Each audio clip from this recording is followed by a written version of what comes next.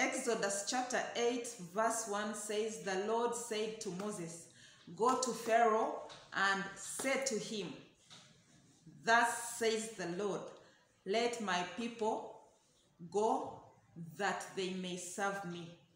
Praise the Lord. Today we are discussing serving in the kingdom of God. How to serve. Why do you serve?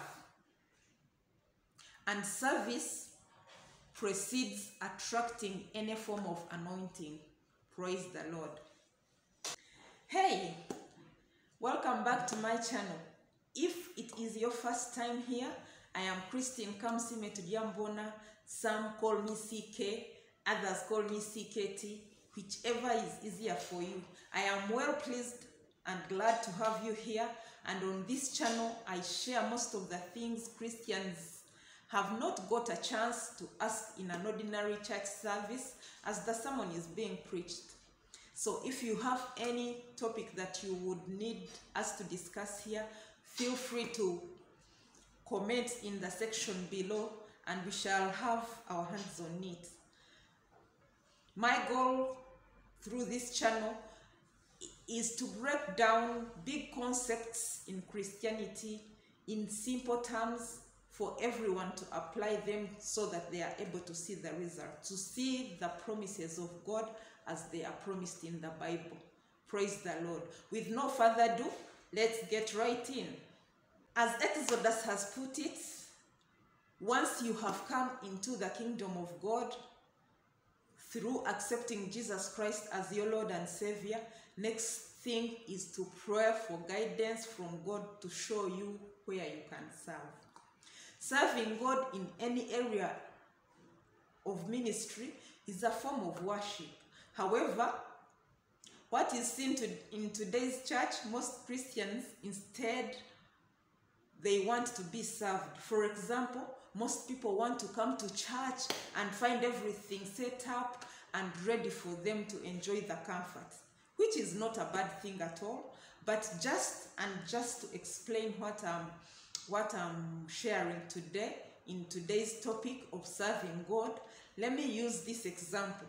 Sometimes someone comes to church and finds the chair not clean and take offense, by the way, within questioning why did they not clean the seats. But the question you should be asking is, have I participated in any of the church arrangements? And friends, get me here. I am not saying that the seats should be dirty, no. But I am saying that you could even have actually prayed to God that He should anoint you so that you may minister in the kingdom of God, you know. As you comment on how they didn't arrange well, how the washrooms are not well maintained, have you participated in any of these services to know what it takes to serve? Before you pray that God should show you your calling, or before you are saying, I tap in the anointing of the man of God that is on that pulpit, you must firstly serve that very ministry.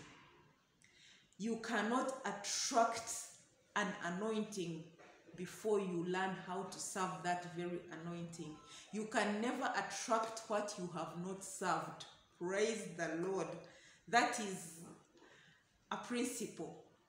Be diligent in your service and God will elevate you into the very anointing you are serving, in the very anointing you are called into.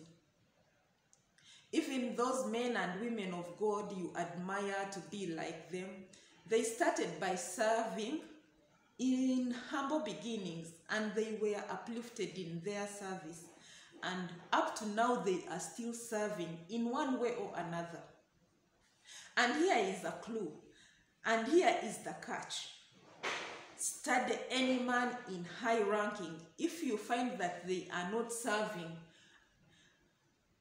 and now wanting to be more served, give it time.